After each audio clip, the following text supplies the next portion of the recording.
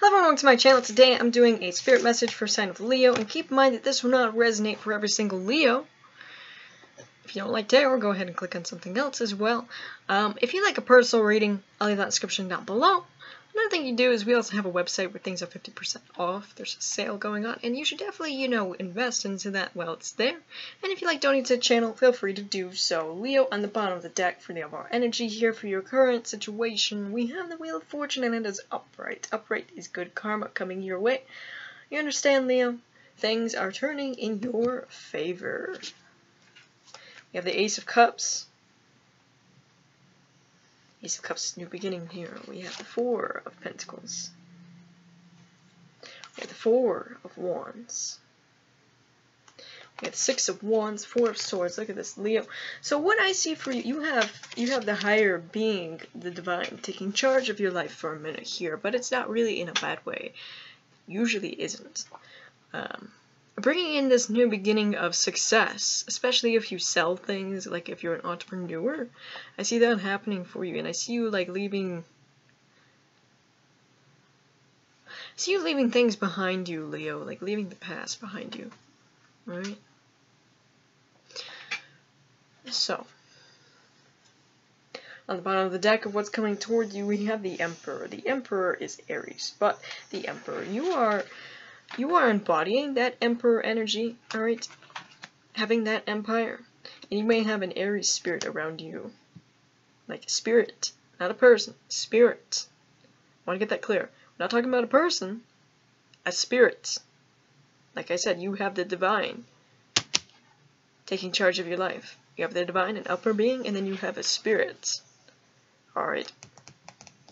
Like, can be someone around you that has passed on. Around you. Bringing in this change. Bringing in this abundance. We have the Six of Swords. We have the World. Queen of Wands, and that is your own card, whether you're male or female, does not matter. Knight of Cups with the Star. The Star is Aquarius, okay? What I feel like you're leaving behind you things that happened, like, years ago. Alright, you may be really leaving behind, like, a relationship with an Aquarius that happened years ago, or, like, it's just a while ago is the point, Leo. You're leaving that behind you, alright? And it feels like you have done that, like, a while ago. Maybe they try to come back, and you're like, no. One chance only. So, I see a lot of things changing for you. I see you moving into this higher energy, this higher vibration, and really feeling in your own element here. Alright? Messages and advice for you. We have number 6, Medicine of the Butterfly Kachina. So this talks about a healing phase that you're going through. Okay? Which definitely does. Alright, we have number 18 with Azrael, the Angel of Transitions. You are going through a transition here. 6 of Swords, and that other card there. Alright. It's a transition. We have number 34 with Acatriel. This is the Angel of Glory.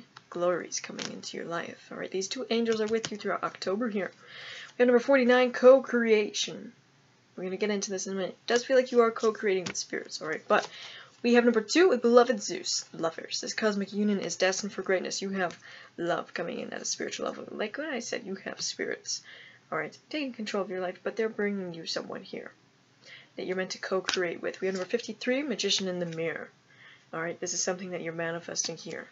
The transformation, there's a big transformation happening here, Leo. Okay? As to who this person is, I don't really know, but you will find out. Alright, maybe you already know, but it's a person that's being brought into your life or back into your life, whatever the case may be.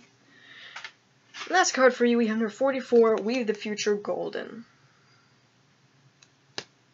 Where's this? Okay.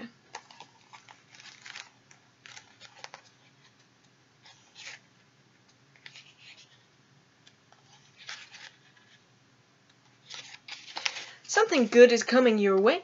Kuan Yin urges you to weave your future into the present moment. Take call in and draw to you the opportunities, teachings, circumstances, and synchronicities waiting for you that will enable your soul to live its divine destiny with greater abundance, bliss, and creative fulfillment. Look at that, Leo. Yeah, you have good things coming in your way. You are calling that into your life. Magician. Alright? You have spirit bringing this into your life.